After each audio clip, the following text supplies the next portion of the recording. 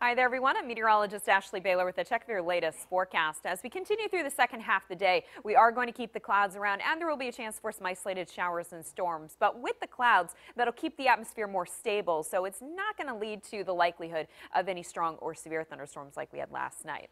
As we go through the overnight hours, expect mostly cloudy skies. And even on Friday, the clouds will kind of drag their heels. And once again, especially going into the second half of the day, there will be a chance for some isolated showers and storms. Once again, not a great chance of seeing any strong or severe thunderstorms, although I'd say right around the 95 corridor and points west is where you do have a better chance of seeing some strong storms. And here you go.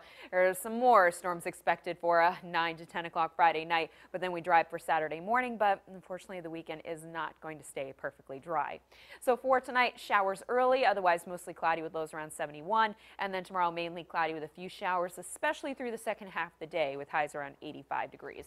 Here's a look at our 7-day forecast. So there'll be a chance for a few showers going into Saturday afternoon, and then once again we could see some isolated showers on Father's Day. Now, you certainly don't have to cancel your outdoor plans this weekend, but as we always say, you certainly want to keep an eye on the radar, whether you're going to be at Pride Fest or doing any outdoor activities for Father's Day. Again, just keep an eye on the radar. Unfortunately, the unsettled pattern continues right into the first half of next week.